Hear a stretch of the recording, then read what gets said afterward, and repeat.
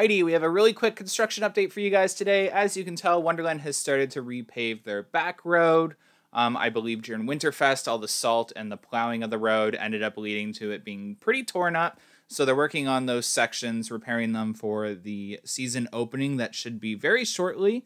Hopefully, fingers crossed, in 2 to 3 weeks. So as they work on rebuilding that road, or repaving that road is a better word, they are also working on Mountain Bay Cliff. So as you can tell, they've got the staircases and the diving platforms all in. It's mostly done the actual basin itself, and they're working on just finishing the top portion of Mountain Bay Cliffs and working on the behind-the-scene walk-up and dive section. So that attraction should be done getting built in about maybe 2.5 weeks, which brings it just in time for its opening about like second week of July, hopefully, fingers crossed. So definitely looking good. Everything's looking good at Canada's Wonderland in terms of Mountain Bay Cliffs and then the repaving of the road. We also, for those of you that didn't watch our live stream the other day, they are bringing in food deliveries from what we saw as we sat there for 5 hours watching them test all 3 B&Ms. Again, they are training as they get the 3 B&Ms ready for opening.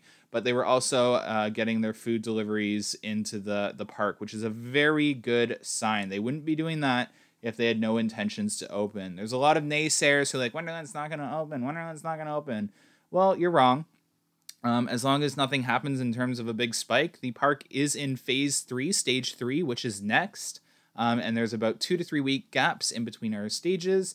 So it is looking very likely that we will see Wonderland open very soon, probably 2 to 3 weeks. Regardless of what anyone says, it is definitely looking very likely.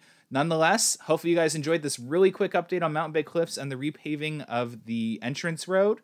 Other than that, I'm sure there's going to be lots of updates, and hopefully our next one or sometime soon we'll be talking about the park opening. Anyways, thanks so much for watching, guys. Bye.